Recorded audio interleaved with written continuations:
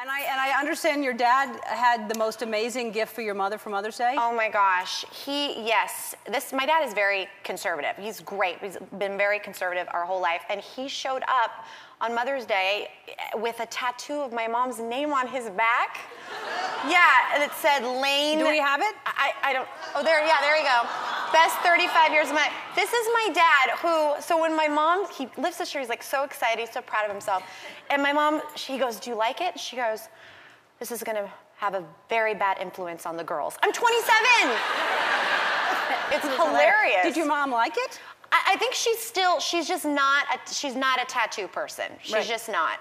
So she's getting used to it, but I think it's so cool. Yeah, and it's up like by his neck? It's up on his neck, yeah. Because it could have been like a tramp stamp, which is bad for your dad. Can you imagine if he got a tramp stamp? Yeah. That would be funny and sad. Horrible, yeah. Have you ever wanted a tattoo? Well, I do have one, but yeah, I do have one on my back. Well, that's what's so weird, how she said it's going to be a bad, it's like maybe she forgot I have it. Maybe. Well, she knows now. What is it of? It's a tramp stamp. Yes.